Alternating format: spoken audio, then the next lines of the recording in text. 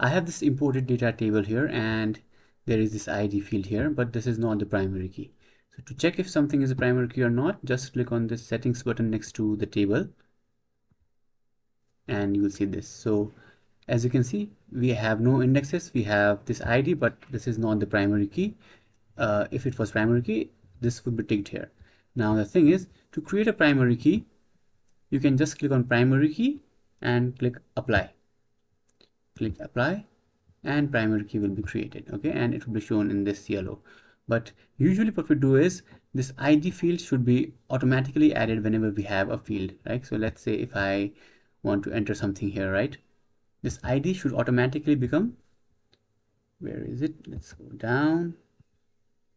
So the last one is 100, right? So if I add a new column, if I add a new row, this should automatically become 101. Awesome coding modes. We've got t-shirts, hoodies, we've got stickers for laptops or notebooks, cups, bags, and a lot more. Not get it today from the link below. So if you have a primary key, usually we also have this auto increment selected. And now click apply again, click apply, and now whenever you add something to this table, the ID will automatically be created, and it will be one greater than the last one. So this is how you can create a primary key in MySQL Workbench databases or tables. If you have any questions, let me know in the comments below.